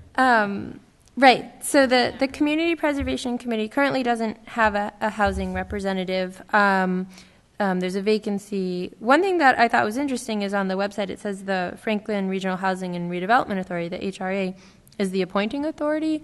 So I actually wanted to check in with MJ about that. But HRA staff can't sit on the committee unless they live in town. Right. So work needs to be done basically they need to, work with the town to try to identify some potential candidates who could serve as that capacity.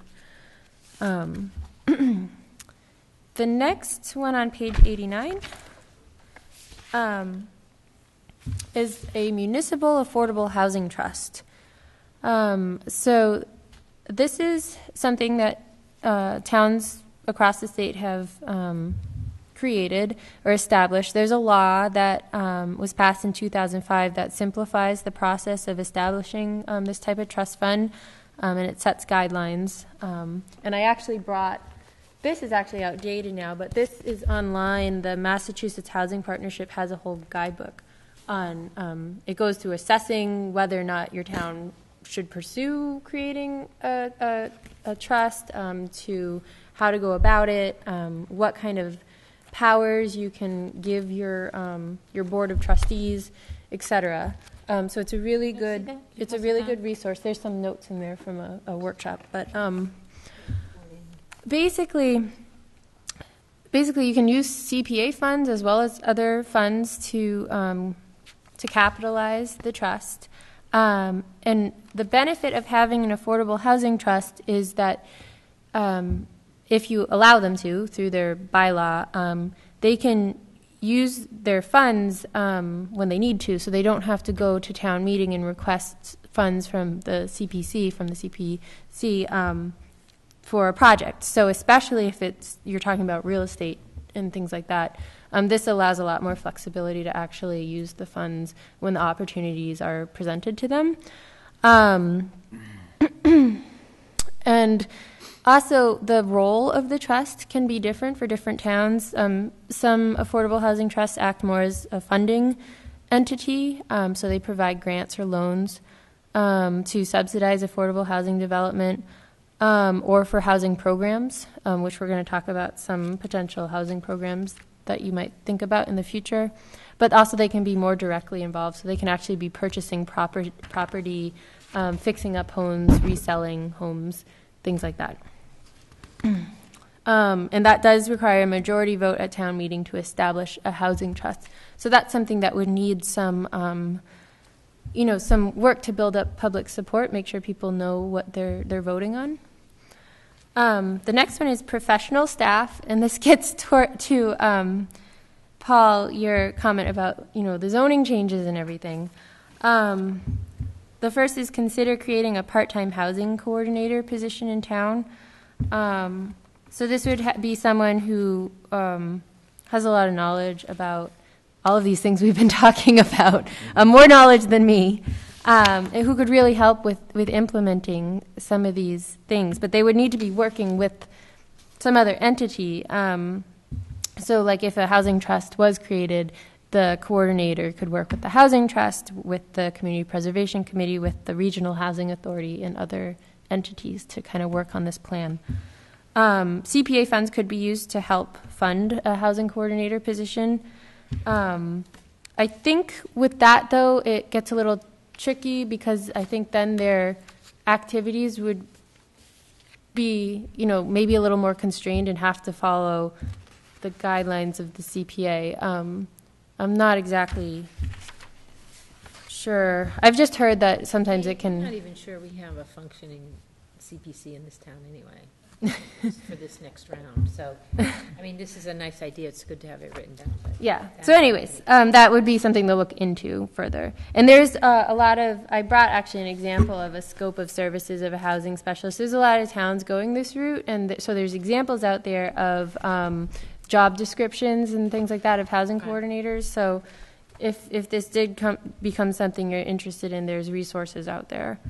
The other one is consider creating a part-time or full-time town planner position, and this, again, gets to what Paul was talking about. Town planner would be someone who could provide technical assistance to the planning board, but also work on a variety of town initiatives. And you said money was no object? Yes, money appears to be flowing like water, So those are at least a to the couple of ambulance. capacity anyways. building. Doesn't it? One thing I didn't put, which I could get your feedback on, is to create a housing committee, which would be a much simpler process. But I heard in the beginning of this process that a new committee wasn't really desired. But I don't know. I guess I'm wondering what your thoughts are on having almost like a continuation of some of you who have been working on this process, having a new committee formed, a housing committee in town. I think this thing's going to run out of gas. I do too. I If can there see isn't this. somebody there Mm-hmm. Yeah. kind of keeping the band going. That's my concern. Okay. And is the best way to continue it to have a committee?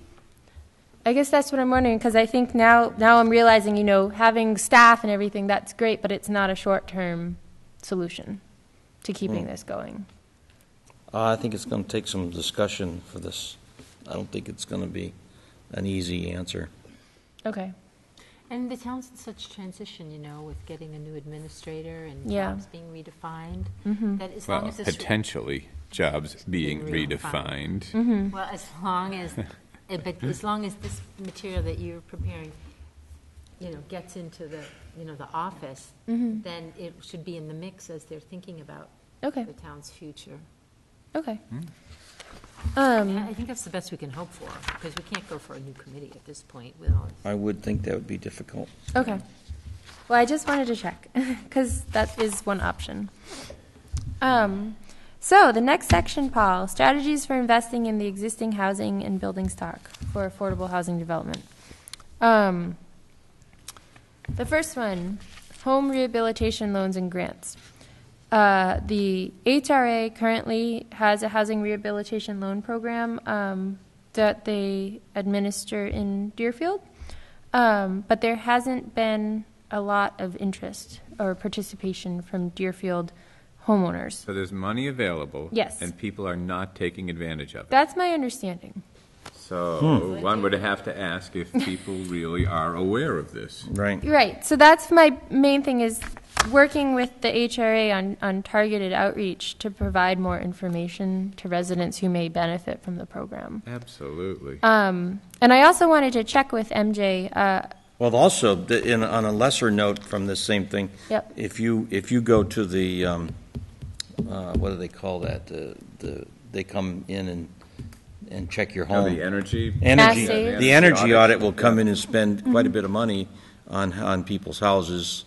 And then if you're over 65, they'll pay the whole bill Okay. through the Franklin County Home Care, I believe it is, that pays the, I actually so have. there's a lot of that money available that, But maybe that's what people think the money is, and don't know. they're not aware of this. I Yeah, and guess, this maybe. is, I mean, this isn't, it's a zero interest loan, and it's deferred payment. So you don't have to pay any of it until you sell your home. Right. And it's largely for code-related issues, which could be a lot of things. But I think there are some amounts of weatherization that you could do. So the next one is to, Do you know how much, sorry to interrupt, do you know how much money is available here? no, I don't. And I don't know if it's still available. I know. This weatherization and all that you can get for nothing, as I say, through this other program. Yeah, That may be part of it too. It may be that money's, That's the money. yeah, there's no restriction on that.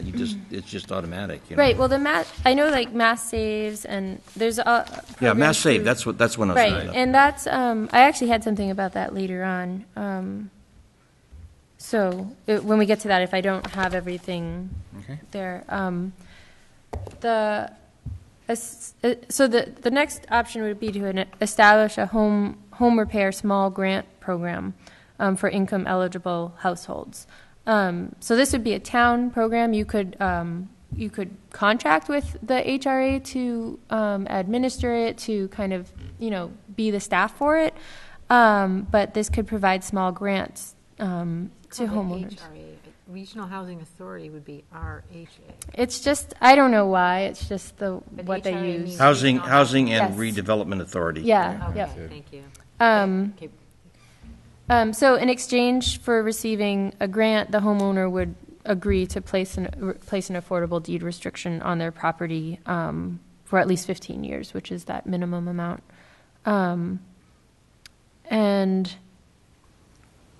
So then this just says that if I take my home and I meet the guidelines and I want to get it totally upgraded to meet code stuff, that if I put a deed restriction for 15 years, then I would be counted as affordable housing? Yeah, yep, and Okay, well, that does kind of answer the question I asked initially, too. Yeah, and again, there's the nice thing about working with the housing authority to help administer some of these programs is there's the kind of they can help with monitoring the affordable units. So if it goes up for sale, they can help with the fair marketing of it, and they can also make sure that the unit gets on the state's list. So that's the other thing, is you can be creating affordable units, but someone needs to kind of be out there making sure those units are getting counted. So that's why having either staff or there's got to be someone who's like watching over all I of think this. you should volunteer for this position. I think you'd do good at it. So, Good count. and the other thing is I For noted Micah in or Granny? I noted in this one, but for a lot of these things, you can consult with the Department of Housing and Community Development. You can always call them up, and they'll often provide a certain amount of assistance for free to towns to help with setting up some of these programs to make sure you're doing it in a way that will get those units counted. So the next program would be first-time homebuyer assistance. And this could be funded through CPA and provide financial assistance to income-eligible first-time homebuyers to cover down payment and closing costs. They would need to agree to put a deed restriction on their home that they're buying. And I said, it should also, the program could require applicants to complete a first-time homebuyer course, which are available for not a lot of money through the Housing Authority or Valley Community Development. Also, Alyssa, the bullet ahead about the home repair small Yes. grant program, there are towns that use CPA funding for that for external repairs. To keep up External. the appearance. Oh, nice. Yeah, I was questioning that. I read. Not wasn't- alone, a grant program. Yeah, actually. I wasn't clear because I know CPA says you can use CPA funds to fix up affordable housing that was created with CPA funds. So I wasn't sure if this would apply. I think it's wider than that. Okay. And it may be easier in existing historic districts. Okay. That once an historic Great district has idea. been made, which all the other villages except Deerfield have, then the CPA can make a grant program as a pot, and people actually apply, and they have criteria, and they divide it up. Right. Well, that's kind of like a facade improvement program. Right. It's Yeah, Yes. it yes. is. That's what it and is. that could It's be a that would be facade his, improvement using the program. historic preservation So funding. CPA is not being used for any of this currently. No. No. Awesome. Well, for Our housing. CPA does Just that nothing. sit. We've No repaired- housing, but they do other stuff. We've repaired The cemetery?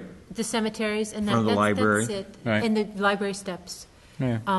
Not a lot. The money is growing and growing and growing. We just got, this year, our match is $171,000. And so what is this saying here, saying convert Wow. that. existing privately owned housing to affordable units is phasing out or something? Where does it say that? Oh, Where are we? reserve CPA funding, what does that mean? To assist properties Where are you? Okay. where? Well, We're in hang the on. We're not next quite. page. there. I'm right after the next topic. Well, the first before that is the a lot. So sorry, just to move back. Before I got into all these different programs, I said it's important to consult town council with the use of CPA funds, just to make sure that it. Yes, and they always do. And I think CPA could be used for a lot of these things. So if I don't specifically say that, it still could be, but I will check into What was that. the expression you used, facade? Facade improvement. Right. Improvement, Yeah. facade improvement, okay. A lot of towns have facade improvement programs for like downtowns. Greenfield has one. They fund it through their community development block grant program. I know with CPA, if you do facade improvement, it does require that historic preservation restriction, but if it's just on the outside, it's just for the outside. Yep. So, yep. So, home preservation program. This is also called a buy-down program. And so this could also be funded through CPA. However, I note it's going to require additional local capacity to implement because the premise is to purchase below-market homes in need of repairs, rehabilitate them, and then sell them to an income-eligible buyer. So that's something that a housing trust could do. That's something that with more capacity you could do. And you would put the deed restriction on and all of that. Preserve expiring use properties. These are properties that are currently considered affordable on the state list, but that may their affordability may lapse in the future. So 24 of the units, the Elm Circle units, they're due to lapse at the end of 2021. And at which time the owners will have to decide whether they want to reapply for subsidies or convert the units into market rate rentals. So the idea with this is to kind of just plan ahead and to see what interest lies with continuing that affordability. So those are privately owned? Yes. Privately owned, okay. Not by a group. Those are individually Well, privately owned? According to the assessor's records, some of them are under same ownership. Like there might be several units under one ownership, but it's not all under one. The back ones are individual, not, Oh, is that right? I believe so, yeah. The ones in the farther back, the western end of it are not. The ones in the front are, I think, under this program. or So that's whatever. 8 years away. In 8 years, they become available. Well, they may be converted to market rate rental depending on what the owners want to do with it. But the CPA funds could be used if the owners are interested and the town is interested in keeping them affordable. The town could grant CPA funds to help keep them affordable. And then the deed restriction program, which I think really gets at what, Paul, you've been talking about, is to convert existing privately owned housing to affordable units. And this would be completely the choice of the owner, the homeowner. CPA funds could be used to purchase the deed restrictions on privately owned homes where the current homeowner is income eligible. So this would create a new affordable unit and reduce the assessed value for the homeowner. So the property taxes would go down a little. And I provided a link to the town of Stowe because they've established a program like this. And I think they focus this more on senior households. So you could do that. That's what I was. Instead of just having it necessarily questioning. be open to everyone, I think you could kind of target. And then somebody said, I mean, I can understand, I mean, if somebody's 75 or 80 and they get a 15-year deed restriction, what happens if they should die between the time they take it and... Well, the restriction is on the property, so it stays on the property. Yeah. And that's... But I mean, that was the question that somebody brought up at one of the Right. meetings we were at, saying, well, now what happens? I mean, somebody's going to inherit that property with a deed restriction, Oh, and right, then what right. happens That's the way to it it? is. You know, it's... Yeah. It's still yeah, a yeah, deed. but I mean, it's something, it's kind of like, deciding whether you want to have a reverse mortgage or something, you know what I mean? Right. Your heirs need to be involve in the decision Oh, yeah. to do Right. it or If you're not. working with an attorney, that would be a good thing. That's to right, ask. that's right, yeah. So the next section is strategies to You mitigate... have 2 minutes. We're actually pretty good, because those are the bulk, and then the rest are kind of supporting strategies. So mitigating development constraints in the target areas, the housing target areas. So I noted on the target area on routes 5 and 10, I just noted to prioritize this area for extension of the sewer system. Definitely. And then I added a few things about drinking water. Is that where the deal, it goes to Pelican, right? No, it doesn't go to It doesn't go Pelican. to Pelican. No. Oh, wait, yes, it does go, I think it does go there, I'm Right, sorry. but that's The the sewer? end of it, isn't it? No, It it goes goes all the way up to Dry Bridge. Oh, it Yeah, does? it Oh, okay. goes- Yeah, I actually have enough. The few houses right up on 5 and 10 that I don't think have it, that are close. Okay. This map shows it stopping at Jackson Road, the intersection with Jackson Road. I think they That's decided it, it actually the- goes up to the Dry Strassing, Bridge. Strassing, where the road goes up at the end of North Main. Yeah, where it goes over the railroad tracks. Yeah, That that's Dry Jackson. Bridge. There's a little street there called Yeah. Jackson. Okay. And everything on this side of the Did you railroad call tracks. it drawbridge? Dry. Dry Dry Dry Bridge. Bridge. Because We've there's always no called water Dry under Dry it. The Bridge, dry bridge? Yeah, because there's no Oh, there's water in it. The Yeah. dry It's just bridge. just a Yeah. railroad track and trains. Dry bridge. Yeah. Some of these recommendations are also in the open space and recreation plan, which we're developing at the same time. So I just kind of brought them over because they relate to things. So drinking water supplies work to identify new sources in town and conduct public education campaign on water conservation techniques. The high water table, the recommendation from the open space plan was to fund and develop a hydrogeologic assessment and action plan for the town of Deerfield, which would just be trying to look into what's going on with the high Just water clean out table, what's just the clean out impact. the brook. Doesn't work that way. No, I know, but I'm saying that's We've got that's many the of them common running sense way to right- do it, running right is to under not our let the house. brook plug up and flood the whole area.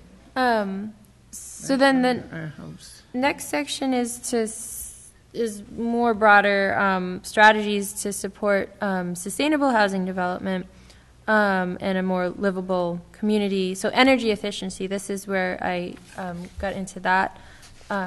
Energy efficient new construction. So this would be to encourage Energy Star homes or LEED homes in your zoning. You could incentivize that in some way.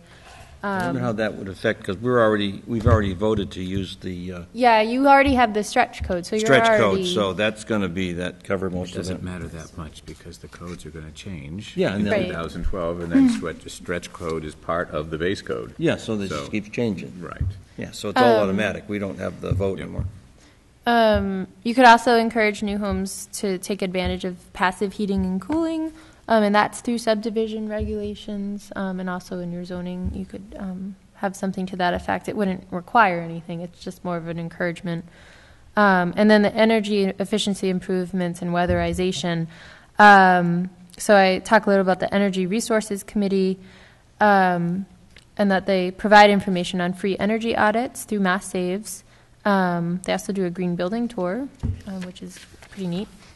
And I noted that they should just be involved when developing any of those programs that would have to do with repairs to existing homes. They may be able to bring other, resources or expertise into the process.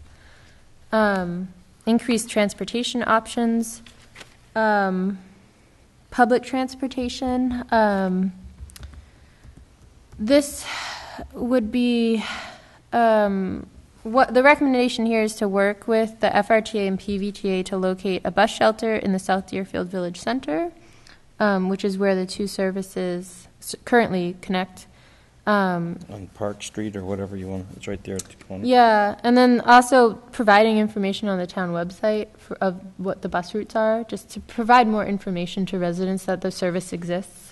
And also implement recommendations from the Downtown Deerfield Complete Streets and Livability Plan, which has a lot of streetscape and sidewalk improvements and things to improve South Deerfield. And where'd that go? It's still here. Yeah, nothing's been implemented, just the study's been done. Yeah, so that's why we're just trying to kind of keep that alive a little bit in this plan too. Keep it from being forgotten. In fact, I can assess extending a sidewalk from North Main Street to the area of routes 5 and 10 if you're going to have, try to do more development up there. You may want to look into having a sidewalk. When I was driving down here, I don't know how possible that's actually going to be, but even just having pedestrian accommodations just along. Sidewalk goes pretty far. Right, but it It's a long stops. sidewalk. It stops like before that bridge, the dry Well, I bridge. noticed they put a sidewalk Oh, all the you way out mean- into that, into the No, they have Oxford to. property. They have to, that's a code. Oh, okay. And Oh, so she's talking about a sidewalk, a walking way On North Main Street. beyond the dry bridge. right. No. Oh, beyond the dry bridge? From the So dry if- bridge to 5 and 10. Yeah, so if you're going to like, if you want to end up targeting this area for more housing development, the idea would be to include a sidewalk if possible on both On sides. 5 and 10 On itself. 5 and 10, obviously Oh, wow. off of the road some. Yeah. And if possible, connect it to North Main. You have to go across the bridge. There's a lot of land there. Town used to own There's some land property between up 5 and there. 10 and the dry bridge. Yeah, they do own a little bit Yeah. here, it looks like. And then there's. No, she's not talking about that. She's talking about land from the dry bridge all the way north up 5 and 10. I know. Not just that stretch to 5 and 10. It would Yeah, be no. All the way up. It would probably be within, well, we'd have to look at the But that's- right-of-way and everything, but it would be probably working with Mass DOT, But you know. that's on the, Definitely. Oh, that's yeah. on the road, but I'm just thinking, when you are in that little stretch, there's like space there, that's not great. Well, no, I don't know who owns all that land, but you see where you come off the dry bridge and you come up to 5 and 10, that used to go straight. It didn't come out at right angles to the highway, so there's a great big patch of land there. I don't know who owns it, but Right. probably the state does. Actually, I think that's part of the right-of-way, because I remember looking at the assessor's map. So you could recently. follow the telephone poles with a sidewalk there Yeah, easily, you yeah, know? I mean, you that could would just work. cut over. Yeah. Somebody put some big bees in circles in the ground. Did you see them? Oh, actually, I did. I wonder Yeah, what the that's Red for. Sox bee. I think it Oh, was is that what meant it to is, just be for the Red Sox? Yeah, It's Boston. like a crop circle thing, Yeah, you know what I mean? Yeah, With a bee I in saw it. that, yeah. There's two of them side by side in that It's space. funny. I never noticed. Yeah, take a look when you drive by. Right, every day. And then revise subdivision regulations to require or encourage connectivity of streets. So this is, there's a lot of dead ends in Deerfield. And so we were talking about this last time, how there's some developments where they border each other, but you can't actually walk or drive between them, so you have to go all the way around. You got to remember this Crestview is the Right. this Well, so that's an example. place. That's an example Not to be of. fooled with. Yeah. Can't have a back door in there. You know those people who live over there. Uppity. Yeah, those Pain in the those neck. people. Yeah, So the idea is. they're the ones that got to pay the more taxes. He's giving me grief. I know. The idea is in the more rural areas to try to do that, or at least be able to walk or bike to. That's a simple you know, enough thing Yeah. to take up. when But the especially town in the gets together. village center to have those connections, because it's more feasible to walk and bike in the village center. But if there's barriers, it's going to Can be you imagine harder. how many people walk up Crestview? How many walk through my driveway? Really? Oh my God, So road, it's that's not what I had driveway. for that. driveway. One thing I did realize was regional They don't do collaborations. something about our sidewalk on Elm Street. People are going to be tripping and falling. Yeah, Well, that's part of that complete streets thing. Yeah. plan, is to improve the sidewalks. So one thing that's missing is regional collaborations, and I'm going to talk with some folks in my office and with MJ, because we're doing a regional housing plan at the same time as doing this. So I can probably come up with some things, and I can send those to you by email to make sure that they're okay. And will this document then be available to us on email? Yes, so I'll send this out. I'm going to talk with Peggy in the morning to see if she had any changes that she really wants me to make. And so I can quickly make those and then send it out. And I'll let you know if there's anything major that changes based on her review. So if we add this to the one you sent out after the last meeting, then we'd have the whole thing, right? Pretty much. Yeah, I have to okay. go through and make sure there's no little pieces missing. Yeah, okay. Obviously, we need a table of contents and, cover pages and things like that. So I'll be working on doing those kind of final things. And then I want to do an executive summary. But I'll send this out tomorrow. Any comments, changes, edits you have, send them to me. So the next plan is to present the goals and recommendations at the planning board meeting, the next. Yeah, I was planning going to board say, do you really want to do a lot of changes today? I mean, you can do some, but you probably want to wait till the planning board meeting. Well, I want to get, if you have input that you feel like we should integrate into these things Before it gets there. we Yeah, present okay. to the planning board, I definitely want to know. That doesn't mean that we won't make changes after that, but, Yeah. I wouldn't even hazard a guess of the zoning stuff Mm-hmm. until we meet with the whole board. okay. Well, I'll also see what Peggy thinks about it, Sure, because she knows sure. a lot. So Paul, how do I go about, should I contact, It's been in our John and minutes, and yeah, call John directly yeah, and and ask ask him to be about. put on the Okay. agenda. And then what about inviting the select board? Who should do that? I Do you thought think- that was done already. I don't know. I don't think so, not formally. Okay, all right. Would that be some, I can talk to John. When I talk to John, I'll see. Well, if he and the wants other thing too invite is to them. actually talk to Casey and to Mm-hmm. the people in the office there too, because they'll Yeah. set up the agenda, and when they set up the agenda, that has to be done a week before the I know. meeting. Yeah, I include Casey on everything. Yeah, there you go. That'll She- get it. She'll get it going, you know what I mean? Okay, so we'll And talk get to that. John too, Yeah, yeah. so we'll Definitely. get that set up. Yeah. And I can send the presentation. I can create a presentation and send it out to all of you beforehand if you want to You take think a it's look really at going it. to deviate Address. from this? No, she's talking about a presentation. Oh, no, it'd at be the- great. At the planning board, right? If you have time to do that, that'd be fantastic. Okay, I will You want to come try. to the planning board meeting? Hey, who'd miss the fun? December what? What's the date? December the, It's the first Monday. It's early. It's like Yeah, second or what's- third. December would be the 2nd? Yeah. The first Monday is the that's it. 2nd? That's the next planning board meeting. And what time is The that? Monday after. It'll be, well, I assume it's going to be at 7 o'clock, Up there. unless they say it's earlier. 7 I don't know. o'clock here? Yeah, Yeah. right here. Mhm. Yeah, because it will be part of your regular And whatever you meeting. send, we can put on a screen here too. I Right, mean, yes, definitely. Have that ready to go when you get here. Yep. What's the Okay. date? It's December 2nd. It's a Monday. Okay. It's And the that- one after Thanksgiving. Yep. What's going to happen on December Oh, 2nd? That's the next planning board meeting where this is going to be presented to the planning board And the select and the board. selectmen all together, and there'll be lots of discussion about it, I'm sure. Should I come just? Bet. You can come, sure, come Yes, on. I would Well, love heckle. as Everybody many. can come, anybody that Yeah, wants to. I'll send out the, I'm an employee, like, I'm actually, it's kind of part of my work to be, I'm glad to be part of it. well, and I'll send this out to everyone. I have an email list of everyone who's been involved to invite them to come Terrific. because we need as much support too. And so it's good to have you all here who have been working on this. Okay. Well, this was good. Thank you. Thank you. You're the one working your butt off here. This is fantastic. This is a ton of work. Well, I It's hope great. it will lead to something. Something successful. Oh, believe me, we all do. Because half of your grade